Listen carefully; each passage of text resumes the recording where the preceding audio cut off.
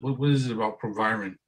The reason I like ProViron is not as an anti-estrogen because it blocks SBGH, which steroid hormone binding globulin.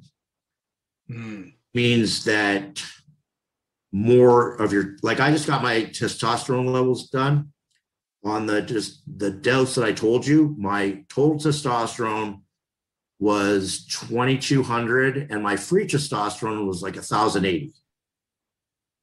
Wow, yeah. So the free testosterone is what's actually working, not your total.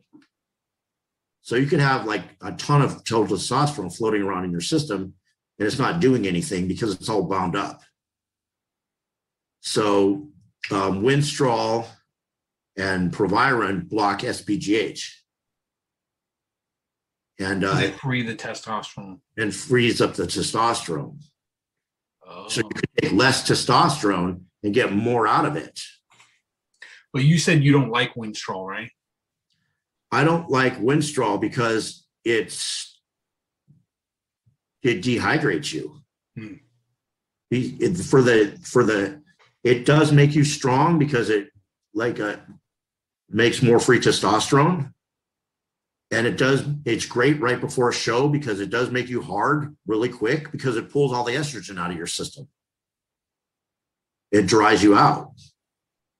And I think if you see a lot of the injuries that bodybuilders get, they come right before show.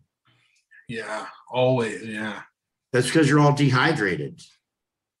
And there's one day that you need to be dehydrated on, and that's show day.